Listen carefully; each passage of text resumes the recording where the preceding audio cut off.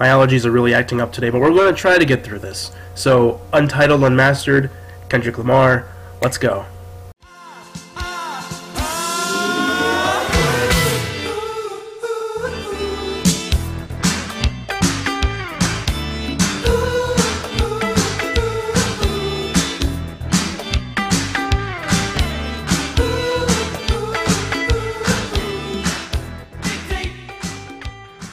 Hello everyone, this is the Afro Avenger, and today we're going to be looking at Untitled Unmastered by Kendrick Lamar. It was released March 4th of this year, 2016.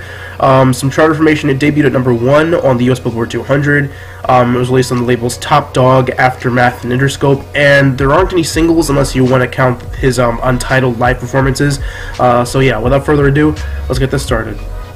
This is not a studio album, it's actually kind of a compilation album. The amount of praise this album has gotten, despite being what it is quite astonishing. It's received universal acclaim, and all it is a bunch of unreleased demos Kendrick recorded during his recording of last year's Rocket to Space and Beyond album, To Pimp a Butterfly. Some of these tracks he's performed live, and fans were wondering if he would be releasing another album really soon, or if he would release official studio versions of these songs. So, is this album truly worth all the praise, even though it's, as the title suggests, untitled and unmastered? The music mainly follows in the same style of the finished product, of course. All these songs were recorded during those sessions, so just like To Pimp a Butterfly, the majority of the tracks on here, and there are only 8, so it's pretty short, contain elements of blending hip-hop with jazz, funk, soul, and R&B. The album opens up with a kind of jazz intro with a very sensual, slightly awkward background narration going on into the actual song. The album itself is actually quite jazz heavy, maybe even more so than To Pimp a Butterfly. The sampling style is very East Coast hip-hop, very 90s Nas or Wu-Tang Clan style. The following track is a major turnaround though, still containing things like saxophone samples, but now being very trap heavy. Aside from that, Kendrick does a lot more singing on this track, having a very laxed, lazy flow, but later on in the track he uses the same verse he used for his Untitled 2 performance on The Tonight Show starring Jimmy Fallon. This is also the first track to introduce the whole pimp pimp, hooray thing, which could symbolize the praise of To Pimp a Butterfly. The final track on the album, track 8, and yes, these tracks don't have names, feels the most completed out of all the tracks. This track is the first half of the aforementioned Untitled 2 Jimmy Fallon performance, appropriately given the fan name of Blue Faces. It's funky, energetic, and smooth, but putting it last was a questionable move. To be honest, I think the previous track would have made for a better closer, but it is what it is. Many of the lyrics of this album kind of pull from themes on the final album itself, considering these tracks were recorded during that period, of course. So many of the themes regarding human nature, culture, politics, and Afrocentrism follow suit on this album as well. The very first track on the album deals with the ever-looming sense of destruction regarding the way humans act, and if we continue on this path, we'll wind up destroying ourselves.